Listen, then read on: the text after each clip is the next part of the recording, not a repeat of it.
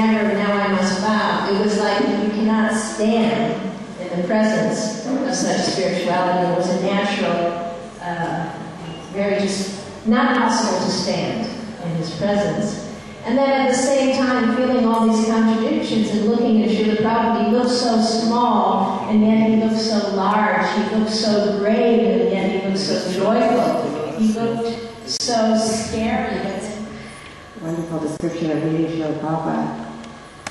I think I would have been totally satisfied in seeing Srila Prabhupada in the few times I saw him in America, and would have just relished those times my whole life. But it's really seeing Prabhupada here in India that was the most impactful in my life, because there was a completely different mood. In America, it was like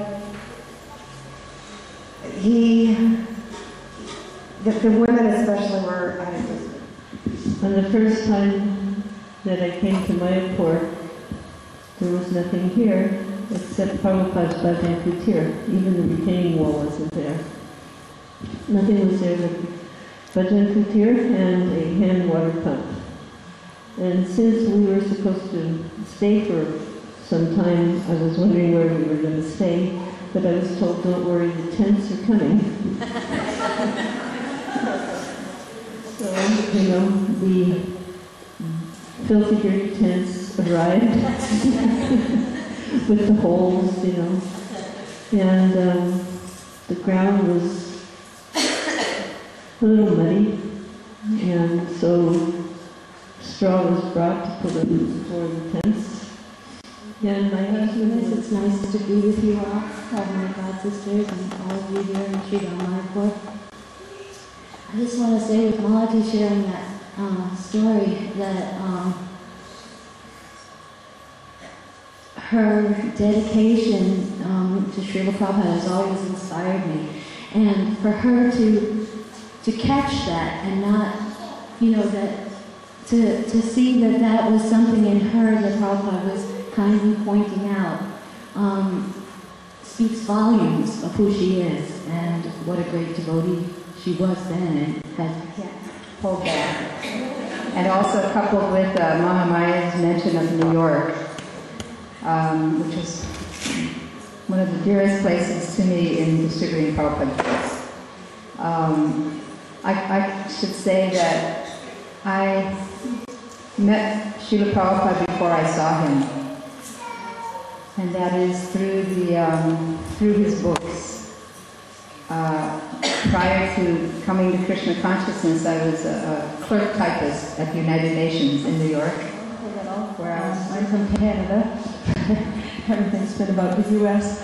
I think it was, I joined the temple in 1972 in Toronto, and Srila Prabhupada came to Toronto in it was 75 the first time, and we had a little rented house in a kind of run-down part of Toronto, and there were about 80 of us in this little house.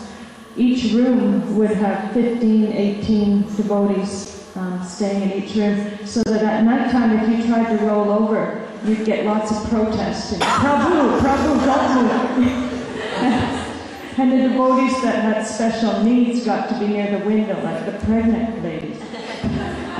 At that same time, when Prabhupada was coming, that first time in 75, when the temple was on Gerrard Street, I just received second initiation a few months before that. And our God sister Priya, who actually was doing a lot of service then, and anyway, I won't go into she just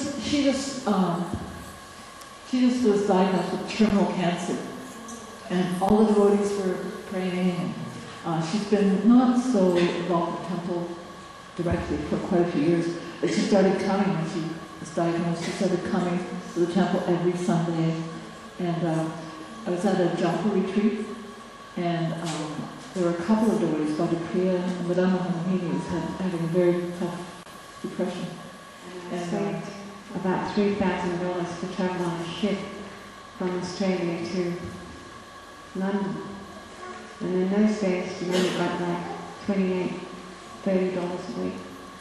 So for a whole 3 years, I practically didn't go out or do much because I wanted to go on this trip to London, because that was the place to be, you know, the Beatles were there, the Rolling Stones, everything was happening in London.